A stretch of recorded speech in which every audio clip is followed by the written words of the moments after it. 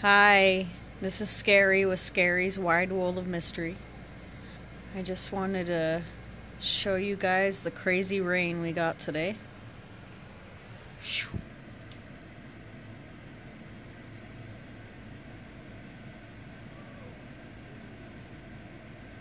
There's a river flowing down my street.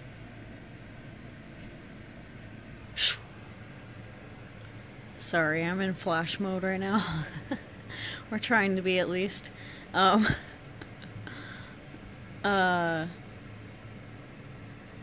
wanted to talk about the nature of truth.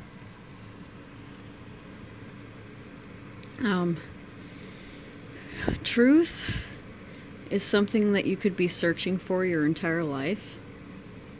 Oh, there's a fly in my window.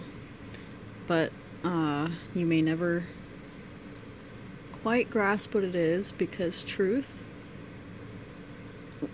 real truth, is really hard to grasp in this place.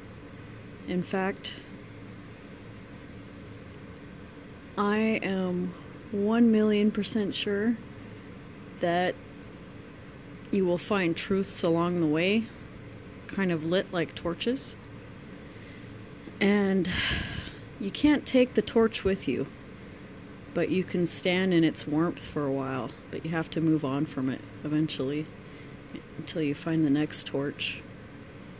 And you gain what works for you and what doesn't.